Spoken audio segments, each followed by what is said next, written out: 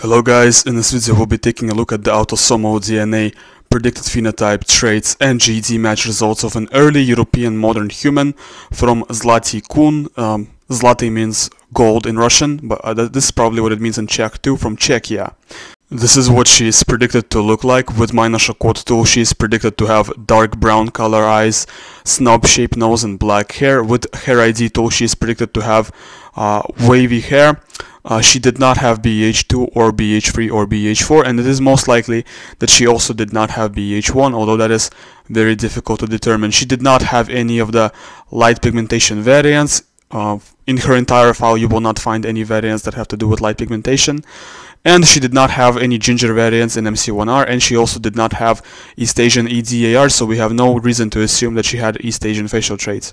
She does not have the European no-go learner mutation in the Pro-Frenetin Pro variation of DRD2, so higher odds of schizophrenia, most likely not a modern European, and she's got A1A1 genotype in TOC1 of DRD2, which is a very interesting genotype because this is the genotype you will observe in various Neanderthals, Denisovans, monkeys, gorillas, all kinds of non-humans, non-modern anatomical humans will be having A1A1 here, and most Homo sapien humans have A2A2. So it's interesting that she, being a Homo sapien, has A1A1 with this variation. Okay, she's got the warrior genotype in COMT, which means higher, quicker dopamine reuptake, less dopamine in the system. It's a pretty non-European genotype, but you know, this is the ancestral genotype, so everybody used to have this genotype before the warrior mutation came about in Europe.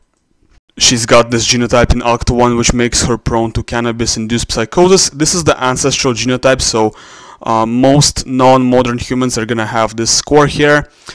She does have the sociopath gene, which is surprising. This gene is pretty ancient. It's a pretty old variation. Even among the Neanderthals, you will find some variation when it comes to this gene. But in monkeys, there seems to be no variation in monkeys, so it's a human gene, and does not have EDAR, no East Asian facial traits, no shovel-shaped incisors, no East Asian straight hair or epicanthic folds. Does not have the European lactose persistence mutation. Well, this mutation is very recent. It came about very recently, maybe in the Copper or Bronze Age, and this is an Upper Paleolithic individual. We cannot forget that. Does not have the anti-myopia, does not have the mutation that protects against myopia. I think this mutation would already be a thing at the time that this individual lived. She just happens not to have it. Now moving on to polygenic traits. She's got a pretty high risk score for Crohn's disease. She's got a high risk score for Parkinson's disease. She's got a above average risk score for coronary heart disease. She's got a average risk score for schizophrenia. She's got an average risk score for type 2 diabetes. She's got a very high risk score for cleft lip. And she's got a high risk score for bipolar disorder. She's got a super high risk score for Alzheimer's disease. And she's got an average risk score for asthma. Now let's start with the GD match oracles. This is what I choose to start with because I want to see how much Archaic or Neanderthal or whatever admixture she's got, and it does seem like she has some, because for most Europeans, modern Europeans, it's typical not to score any Archaic human and Archaic African. Monkeys and various non-humans mostly score Archaic human. For example, gorillas, chimps, orangutans score up to 99% Archaic human, whereas Neanderthals tend to score around 60 or 65% Archaic human, followed by 30 or 35% Archaic African. So it seems that the Archaic human is just sort of a general category that everybody who's not a modern human tends to score, whereas the Archaic African is more of a uniquely Neanderthal component. So she does have quite a lot of these components. It seems that she has maybe 7 or 8%, judging from this result of Archaic admixture. This is what she scores with Eurogenes K13. It's kind of all over the place because she doesn't have a lot of modern drift associated with any modern ethnicity that Eurogenes K13 is really looking for.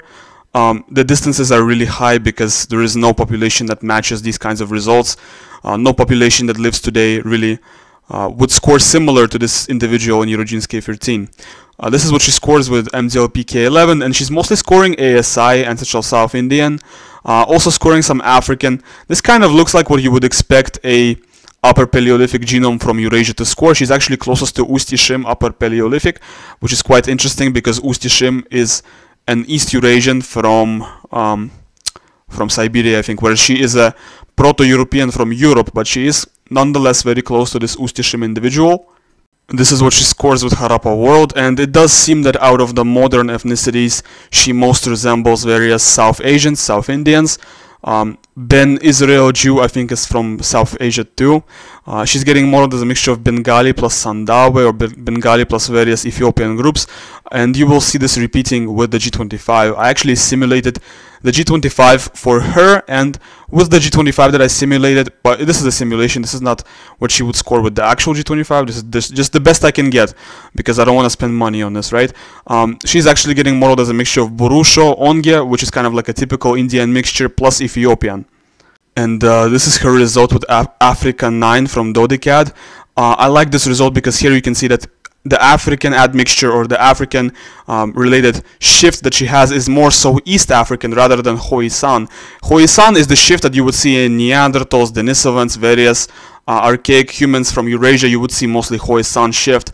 With her, it's mostly Omotic. With her, it's mostly East African, which is kind of interesting. So in this way, she is different from the Neanderthals. This is what she scores with Ancient Eurasia K6. It's kind of all over the place because she lived before the formation of all the major drifts. I think she even lived before the split between West Eurasians and East Eurasians. So what can you expect from this result, right? This is what she's scoring with Gedrosia K3. She's scoring mostly East Eurasian and West Eurasian, even though she is from Europe, and she's probably ancestral only to Europeans. I'm not sure who she's ancestral to. It's possible that she's also ancestral from East Asians, but she is from Europe, and she lived in a time period when the distinction between Europeans and Africans and East Asians was not as great as it is today, because as you go further in time, if the populations don't intermix, the drift gets bigger and bigger, more and more drift, the populations become more and more distant from each other, as I've tried to show you with this little colorful chart that I've made on the bottom right. And depending on the environment, sometimes the drift happens really quickly, as it happened, for example, with Jews. Jews went through a lot of drift really quickly, to the point where it's so easy to distinguish them from even the populations that are ancestral to them. It's easy to distinguish a Jew from a mixture of Italian and Palestinian, right? Even though essentially that's what they are. It's super easy to distinguish them, even though they've only been a thing for like a millennia, right? And with some groups like Europeans, East Asians, Africans, the drift took a long time. But by the Mesolithic, it was already pretty much concluded. By the Mesolithic, you already had the European cluster, the East Asian cluster, and the African cluster, and they were all very separate, very easily distinguishable from each other. Thanks for watching my video until the end. You can download the raw data file for this individual, for this Zlaty Kun sample, in 23andMe format from link which is in the description. Leave a like and subscribe if you enjoy what I do here on YouTube. Goodbye.